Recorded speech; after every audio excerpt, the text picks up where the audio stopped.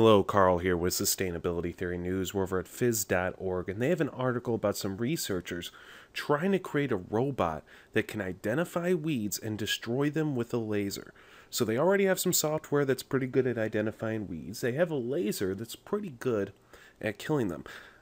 Did a video on some robots that are designed to recognize weeds and kill them.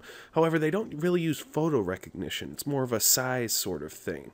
Using radar, it ignores the larger plants but goes after the smaller plants, which are assumed to be weeds.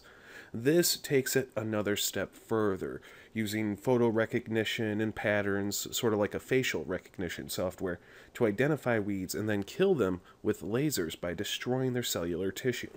Really interesting idea.